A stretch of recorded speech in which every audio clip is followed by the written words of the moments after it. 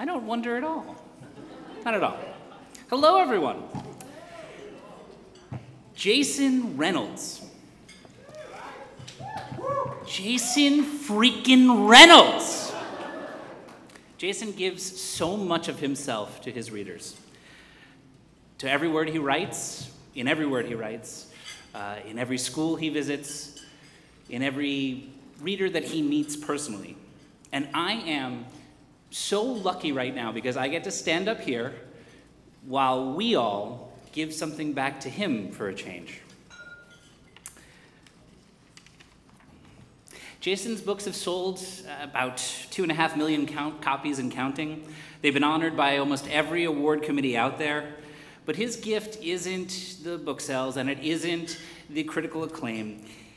His gift is how he makes children and teenagers feel, especially Black children and teenagers.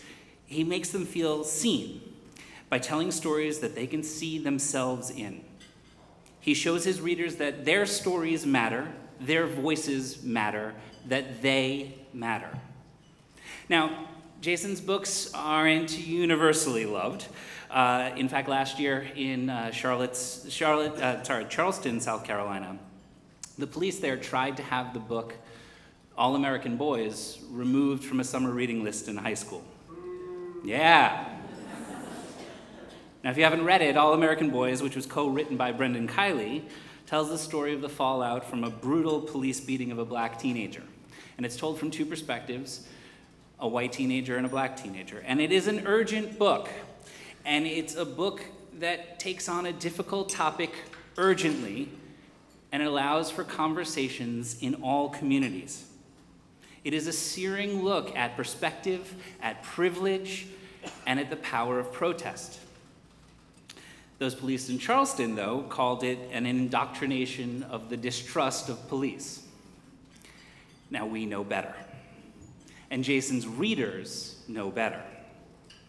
Jason's commitment to his readers is remarkable, it's deeply authentic. He understands the value of seeing yourselves in the stories that you read, and that the stories that you hear and that you're told matter.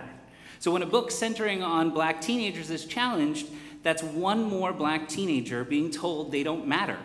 And Jason refuses to allow young people to doubt their own value. So I've known Jason for going on 7 years now, and I am proud beyond words to say that I am his publisher. But it's also very, very rare that I get to address him publicly, so you're gonna have to indulge me for a minute. To put it simply, every now and then, there's a person that comes into your life that has a seismic impact. That is you, Jason. That's you to every reader that you meet.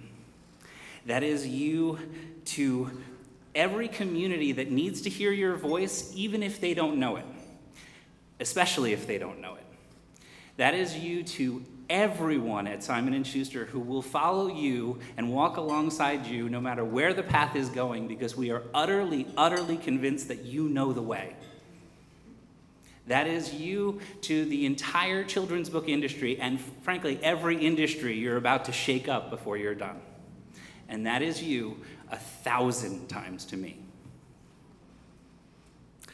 I can't think of anyone who is more deserving of this award. Jason's entire body of work gives voice to those whose lives are all too easily silenced.